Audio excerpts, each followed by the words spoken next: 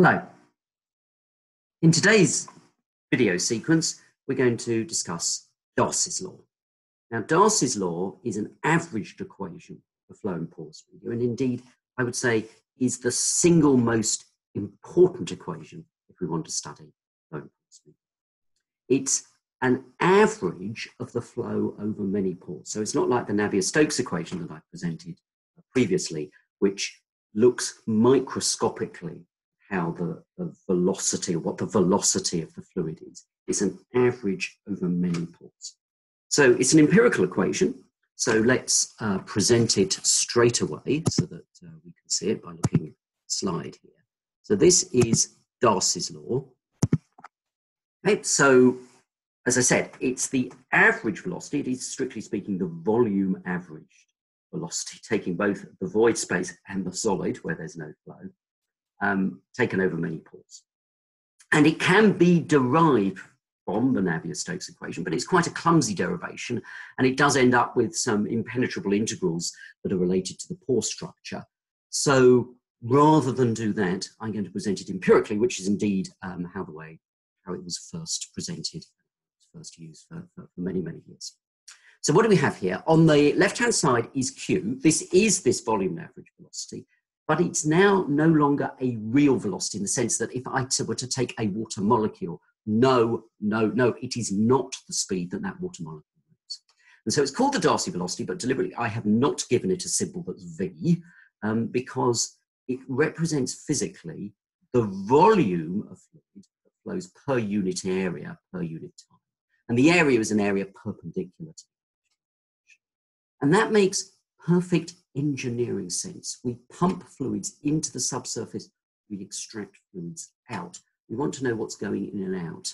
I'm actually not necessarily that interested in microscopically a fluid flow velocity, which, if you've seen some of the previous videos, is in fact highly variable even within a small piece of rock. Okay, so this is the averages. What is flowing per unit area, per unit time? Okay, and it is just the volume. Don't worry about correcting for porosity or it's just adding up lots of little holes. No, just the volume. It's just what's flowing. That's the end. Now, what's it related to? It's proportional to this grad P minus rho G term. Again, for those people who saw the video on the Navier-Stokes equation, that's essentially the driving force on the fluid. So fluid flow is governed by two things. One is a pressure gradient.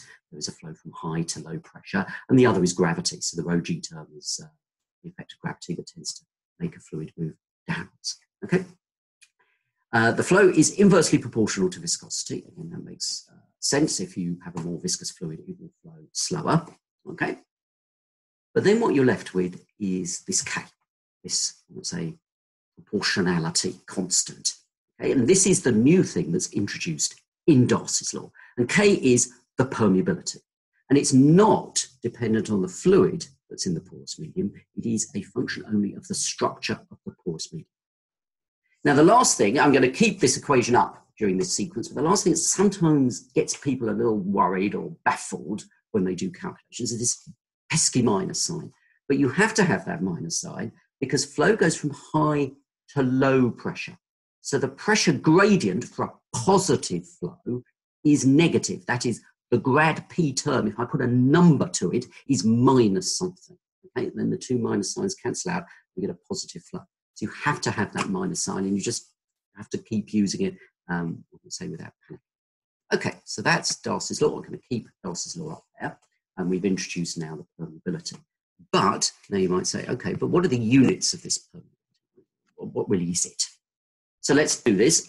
You can look at units if you like, strictly looking at sort of length and time and mass and this sort of thing. I'm going to do it as I like it in strict SI units, and then see what's out for K.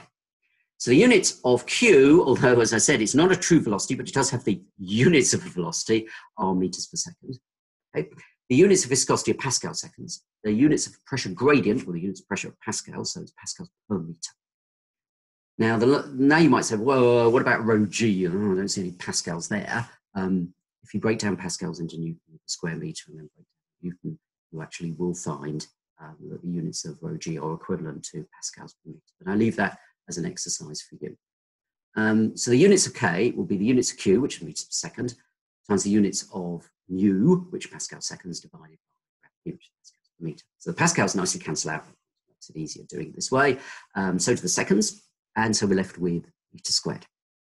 So K has the units of an area. Now, in physics, if you have a quantity like permeability that represents something about something, then the fact that it has units of an area isn't just, oh, well, it's coincidence, so what, let's move on. It means something. That means that the fluid flow is controlled by an area, okay, a typical area. Now, what is that area? No, it is not the size of the rock sample. It is not some area in my aquifer or my underground reservoir. This is flow and porous media. And one thing really to get into your mind is flow and porous media is controlled by the pores, right? Small microscopic interstices between the grains in the rock or the soil through which the fluid flows. And so the area that controls flow is the area of the pore. And typically, in some of the examples we've shown previously, we've looked at pores that are about 10 microns across. That's 10 to the minus 5 meters. So a typical area, just an order of magnitude estimate, is 10 to the minus 5 squared. So that's 10 to the minus 10 squared.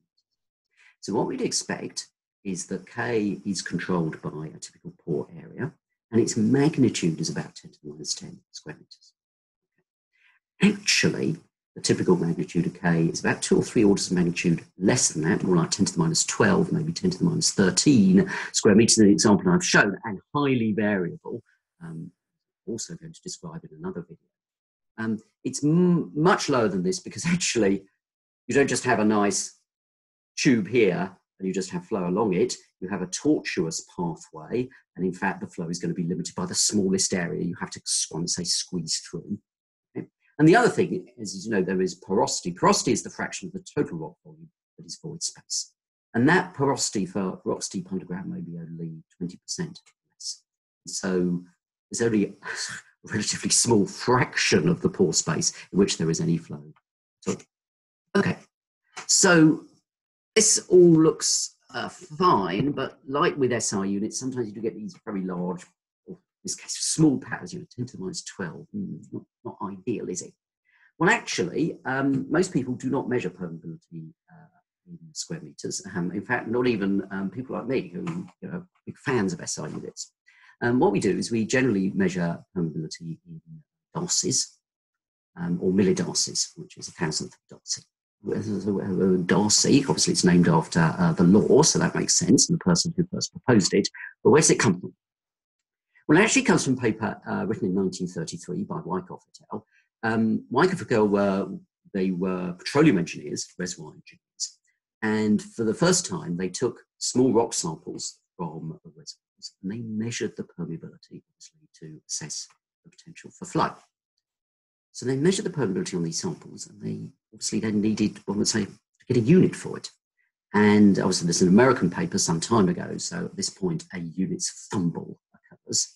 So they defined the Darcy in this way. They said, if we had a small sample, let's say a centimetre on each side, and there was a pressure drop, I mean a pressure drop, that is, the pressure gradient right, is always negative, but it means that there's high pressure at the inlet, lower pressure at the outlet, but that pressure difference is 1 atmosphere. Then the permeability of the rock would be 1 Darcy if the water flow rate was a centimetre a second. Again, that's a volume per unit area per unit time. Now, 1 bar is around 100,000 pascals, about 101 pascals, and viscosity of water at ambient conditions is around 10 to the minus 3 pascal seconds. So if you go through the calculation, again, I'm not going to do it here, but you can do it yourself, you find that a Darcy is around 10 to the minus 12 square meters, but actually not exactly. It's more like 9.8 times 10 to the minus 13. So it's roughly a micron squared, but not quite. Now, I'm now going to make a proposal. Certainly, as I record this, the previous week, people redefined the kilogram. I don't see why the porous media community can't sort of, I would say, leap into, well, I wouldn't even say the 20th century here, maybe the 21st century, maybe the latter half of the 20th century, and actually define the Darcy conveniently as 10 to the minus 12 square meters. And actually, for engineering purposes, that will be fine. It's basically a micron squared. But the community hasn't quite got there because most people are still flapping around with stupid units, and so this seems fine to them. It isn't.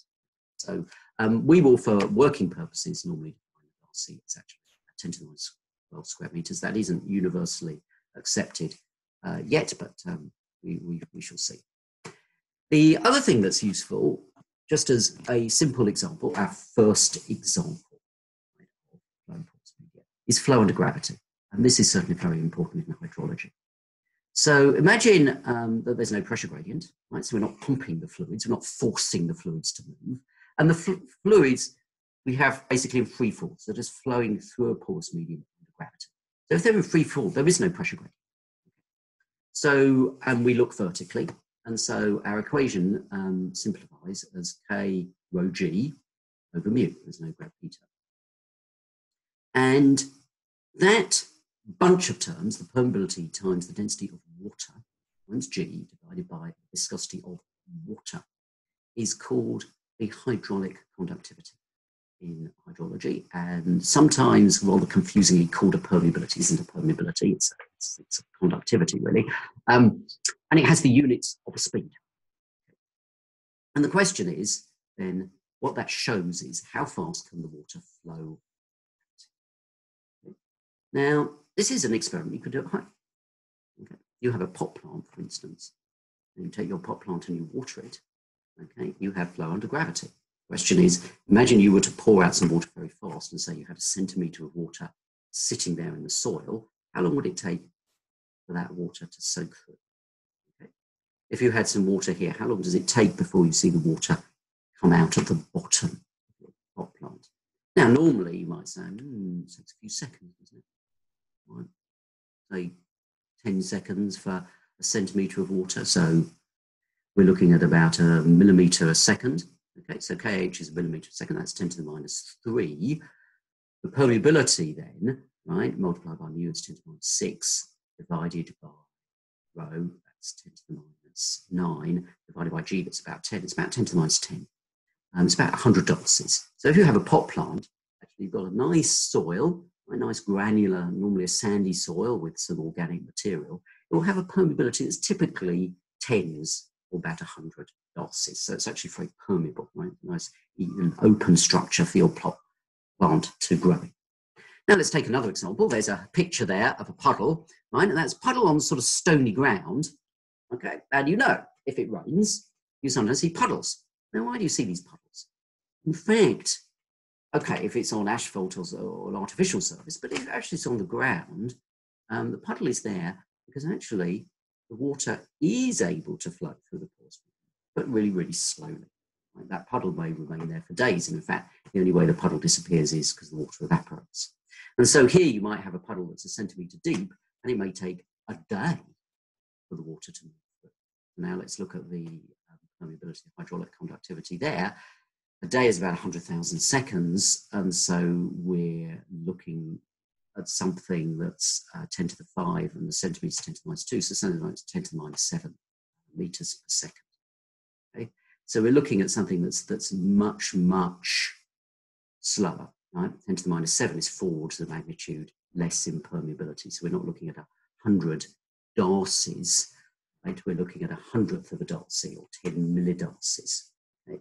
And that would be because you've got some fine soil or some clays. Actually, clays will be even less permeable. So I'll talk about that a bit later, but it's a very useful concept. Hydraulic conductivity basically tells you how fast it will flow under gravity, and it can be related very simply to the permeability situation. I'm going to finish here with, I would say, a historical interlude. Certainly hydrologists consider this quite important to introduce the person who developed this law, who's Henry Darcy, who was a French civil engineer, and he spent most of his career providing water resources to his hometown of Dijon.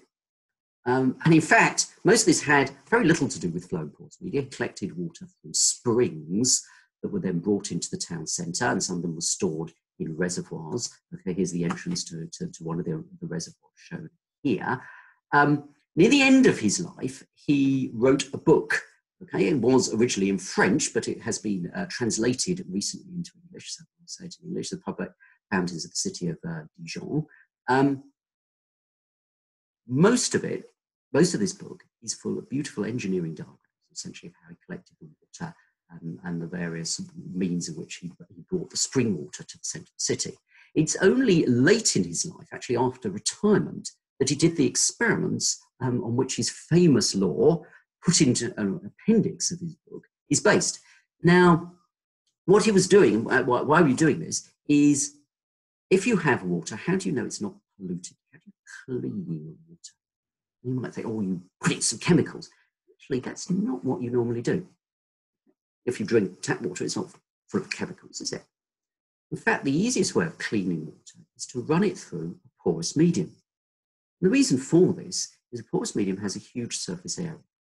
So bacteria and viruses actually can absorb to the surface. And in fact, clumps of bacteria can actually be physically sieved out by the porous medium. So it was quite usual here to have a sand filter to filter the water before it was provided for drinking.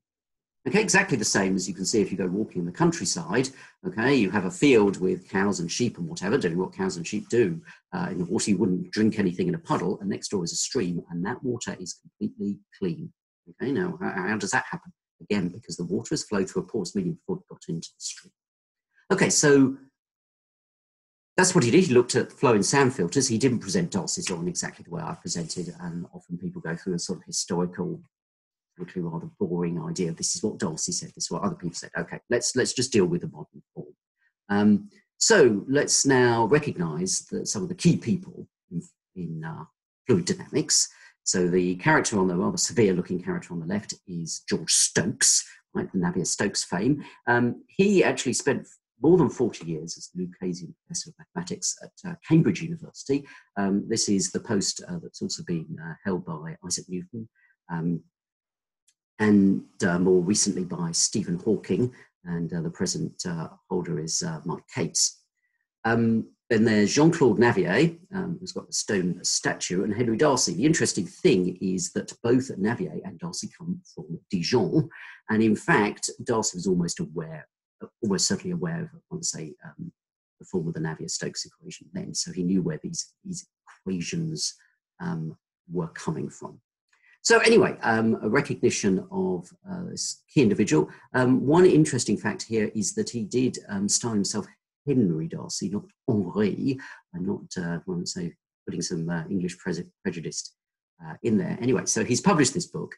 It is a very important equation, Darcy's law, and we're going to be using it, in fact, use it all the time for making calculations for fluid flow in porous media. So thank you very much, and I will end this sequence here.